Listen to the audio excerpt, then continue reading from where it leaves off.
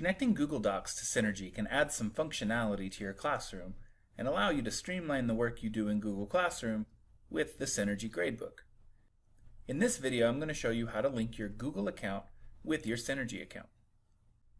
The first thing I'm going to do is make sure that I'm logged into both my Google Classroom account and my Synergy account.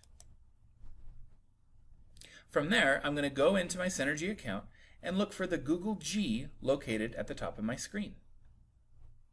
When I click on the Google G, I'm prompted with a Google integration pop-up where I can grant permission in Google. I'm going to click on that grant permission button, and my internet window is going to prepare my account to be synced. When it's done doing its work, I'm going to be taken to the syncing page. At the bottom of that page, I'm going to click Allow.